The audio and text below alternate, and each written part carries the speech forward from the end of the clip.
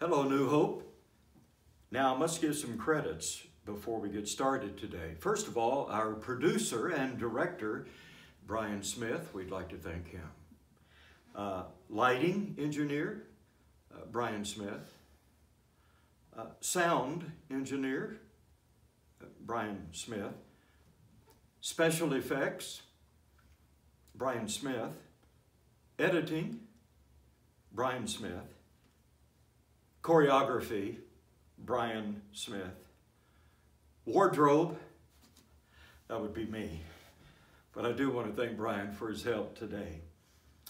Just a few days ago, I was walking through a department store, and on my way out, I walked through the men's shoe department. And the salesman was telling a lady that there was a table of shoes for half price. Again. Now that's a deal, half price. I walked over to the table and lo and behold, you know how it is. The heavens opened and a shaft of light shone down upon a pair of shoes. And the voices of an angelic choir filled the air, and I heard a voice that said, "Donald, that's just what you've been looking for." And as I made the purchase, wearing my mask, rubbing my hands with sanitizer, I looked at the salesman wearing his mask. He was an older gentleman, I mean really old, about my age, and I felt compassion for him, wearing a mask all day. And I said, "We are living in strange times, aren't we, friend?" And that question must have triggered something, because he looked at me for the longest time without saying a word. And I think I saw his eyes mist over. And finally he nodded and he said, "We sure are." And as I left, we shared words of encouragement with each other.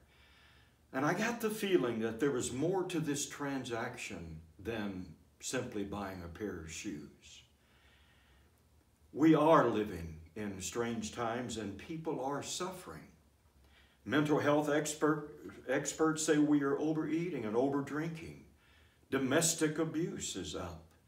Depression is on the increase. People are living on the edge. Tensions are high. Words are powder kegs. One wrong look can trigger a violent reaction. It's a day that calls for a special consideration and compassion and grace and kindness. Now that can be a tough order to fill when you're feeling the pressure yourself. In fact, without the Holy Spirit, it's impossible. So let me bring a couple of passages of Scripture into focus. Galatians chapter 5, verse 22, verse 23. The fruit of the Spirit is love, joy, peace, patience, kindness, goodness, faithfulness, gentleness, and self-control.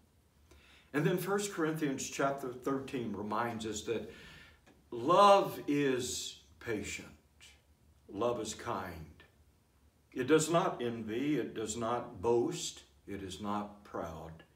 It is not rude. It is not self-seeking. It is not easily angered. It keeps no record of wrongs. Love does not delight in evil, but rejoices with the truth.